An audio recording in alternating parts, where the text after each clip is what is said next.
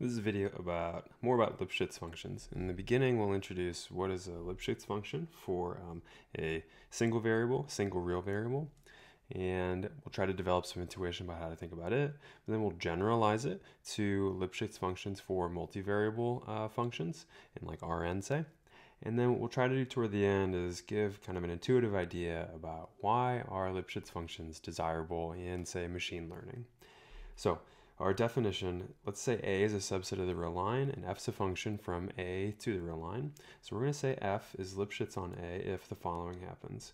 There exists some constant K. I say K is a real number here. I really should say K is a positive real number, such that though, for any 2 points X and Y that are in A, we have the distance from f of x to f of y should be less than or equal to K times the distance from X to Y. So remember, on the real line, we can take the absolute value of the difference between two numbers to be the distance between the real numbers there. Now, some things to point out. That single, I told you about K first, and that K has to work for any pair of points X and Y that is in A. So that is important. And what else can we do? We can rearrange that equation in red, or that's really an inequality, isn't it? To say that if I divide through by absolute value of x minus y, assuming x and y are not the same, what is that? That tries to tell me that on the left side, remember, that's the absolute value of the slope of the secant line between the 2 points x comma f of x and y comma f of y. And so what we're saying is the slope of any secant line to f, where you plug in points from A, it's always got to be between minus K and K is what this says. So Lipschitz kind of puts some condition on how sloped any of the secant lines can be to your graph along the domain. So let's do an example like, how do you roll up your sleeves and show a function's actually Lipschitz? So let's say I think about sine of x, and I want to show that it's Lipschitz. So let's do a little proof here. And so I've got to take, remember my A here, if you see, my A here is the real line, so I should take any 2 points x and y that are real numbers.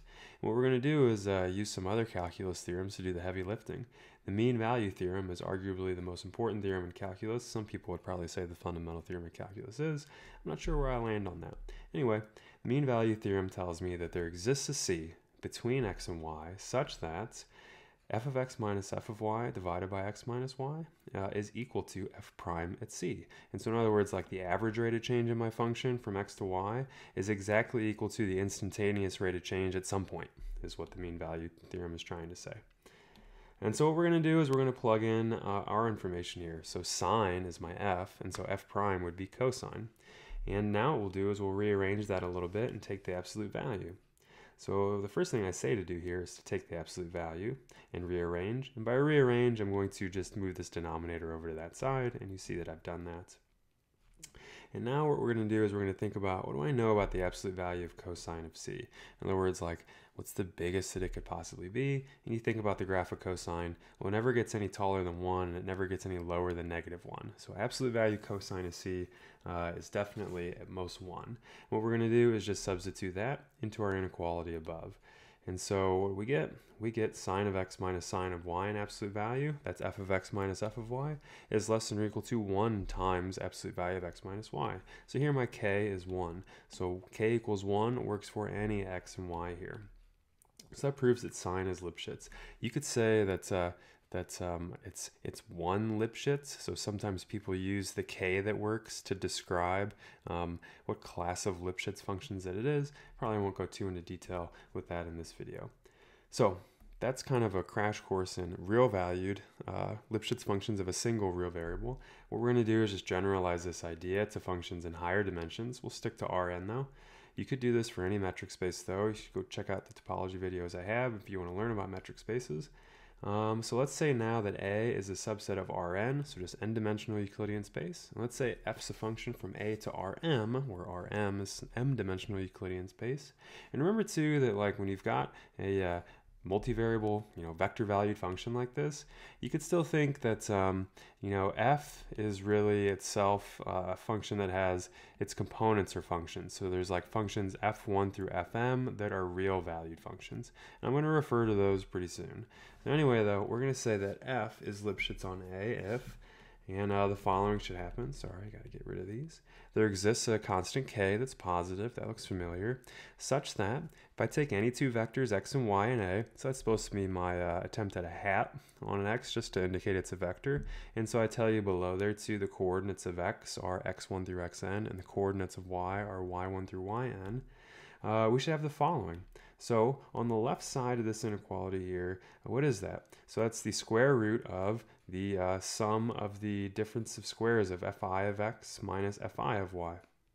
And so this is just supposed to be like the distance function, right, for like n, in this case m variables here. And again, notice here that, I'm thinking about the components fi of my function f.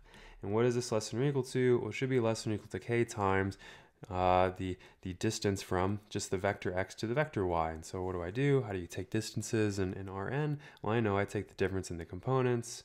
I know that I square them. I know that I add them up. And at the end of the day, I take the square root. So again, just kind of the distance function that we all know and love if we've taken some math classes before you watch this video. And so just to recap that a little bit, again on the left side, I'm just trying to tell you about the Euclidean distance from the point or the vector fx to the vector fy. And again, I'm using the components of the function f to do that.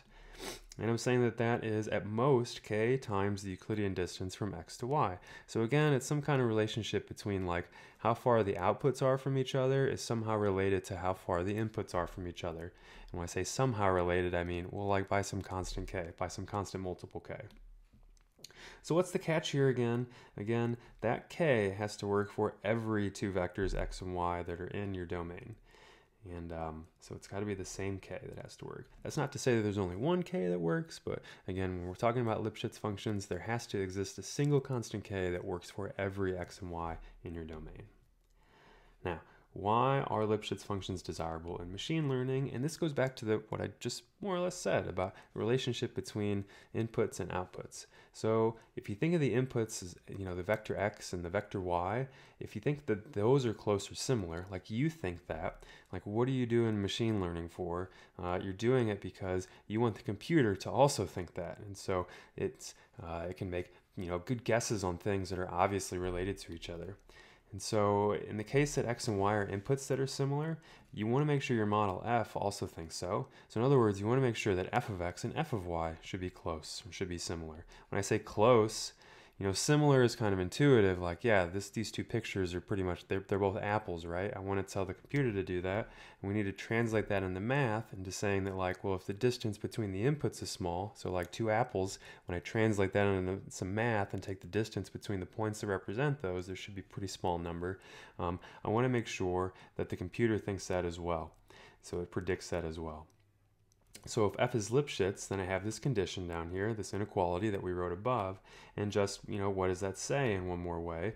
The predicted values on the left of what the computer thinks x and y are, so remember that's f of x and f of y, that should be at least as close, so those two predictions should be at least as close to each other as, k times however close x and y are. So what I hope that you buy is this little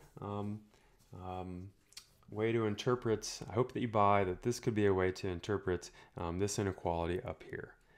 And I'm going to try and say it to you one more time, in maybe a slightly different way.